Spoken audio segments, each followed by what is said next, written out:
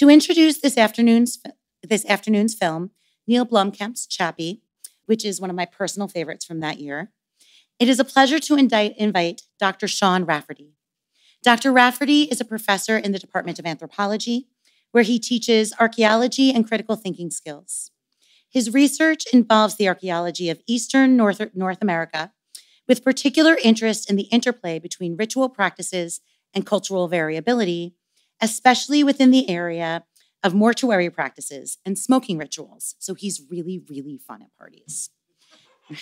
His lifelong interest in speculative fiction is what brings him here tonight to introduce the film and lead us through the post-screening discussion.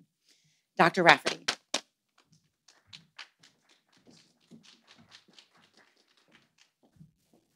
Okay, thank you and welcome. That's one of my favorite slips of the tongue, whether you're indicting me or inviting me, and you corrected it, but then you proceeded to indict me a little bit, which is great. Usually I'm pretty comfortable on a podium, but now I find myself overwhelmed by anxiety, which I'll try. So thanks for that. I appreciate that. No, so I'm sorry that I couldn't attend most of the other or any of the other discussions that we've had so far, because a lot of really fascinating topics are coming up. I had only seen all I saw of when I came in early to watch like the last 15 minutes of Her was all that I've ever actually seen of the film, and yet even that little bit brought some pretty deep topics to mind. What we're really talking about when we deal with discussions of AI is, I think, two things, and we often kind of conflate those into one. And one of them is the idea of creating incredibly sophisticated tools, emphasis on the tools, for essentially processing huge amounts of data, and to what degree we can make those tools actually operative in the physical world that we exist in. And that's when we start getting into the idea of the intersection between AI and robotics, which is where Chappie comes in, as well as a lot of the films of Neil Blomkamp. What I also find interesting, and what I think often gets maybe a little bit left behind in the discussions about AI, is we miss the point that we're also talking about the possibility of what I at least call artificial consciousness, which is somewhat different from the idea of artificial intelligence. Artificial intelligence are, again, highly sophisticated tools for controlling information. Artificial consciousness is what you have when those tools get so sophisticated that they potentially become self-aware and self-deterministic. And that's what we see at the end of Her. Now, in the fictional discussions of these, fiction is very often projecting our own fears and our own concerns onto some kind of an imagined alternative reality. And that's where Neil Blomkamp's films are particularly salient. He's best known for, well, obviously Chappie, but he came to prominence, I believe, with the film District 9. Went on to direct Elysium. He actually is writer and co-writer and director of these films. And now Chappie. There's also a film Demonic, which has got more of a supernatural element, but also with a lot of kind of technological elements as well. I think he also did, and some, you can help me out, Ray, whether he did Hardcore Henry. Was that a Blomkamp film? Or was that just because whenever I see Charlton Copley in a film, I assume that Blomkamp's directing it, but I'm not sure. It doesn't matter.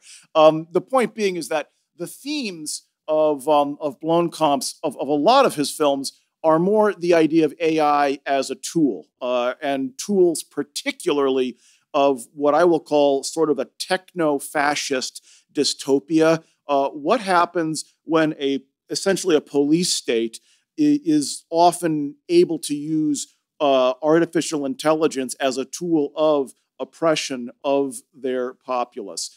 You see that in District 9 with the way that the government is able to oppress their new minority group, the prawns, the extraterrestrial refugees. You see it particularly with Elysium or Elysium with the idea, there you have, robots beating up on Matt Damon, who is just, a working slob trying to get to work and ultimately having to fight against the oppressive regime just in order to have the ability to continue living and breathing.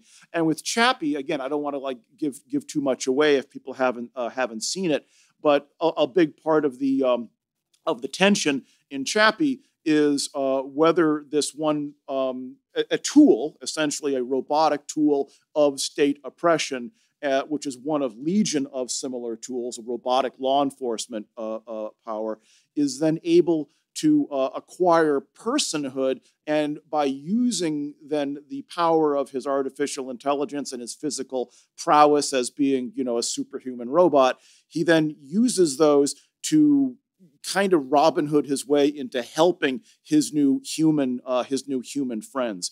What I call kind of the idea of the murder bot with the heart of gold kind of trope, and that's a reference, by the way, to the books of Martha Wells. If you haven't read the Murder Bot Diaries, I strongly recommend them. But this is a theme that you see really almost as far back, the idea of the created being that acquires its own agency and then uses that agency in various ways to interact with humans. I mean, that goes back to Frankenstein, right? The birth of speculative fiction as well. Not a robot, because that concept didn't exist, but think of it as kind of, a meat robot that was then created out of spare parts.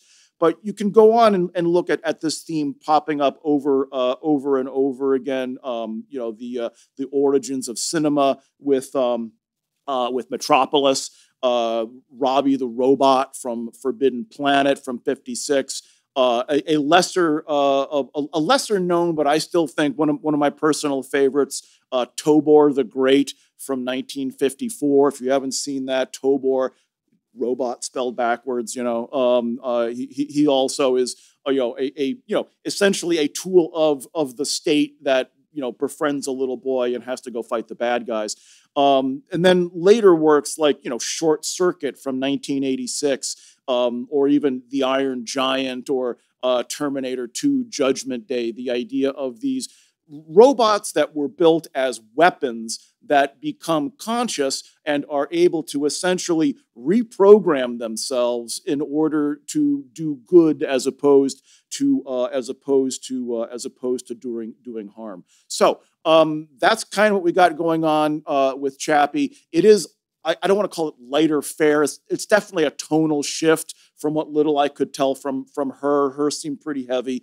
A lot of Blomkamp's other films, District 9, Elysium, also were tonally fairly dense and fairly heavy films. Chappie is a little lighter, a little more played for laughs.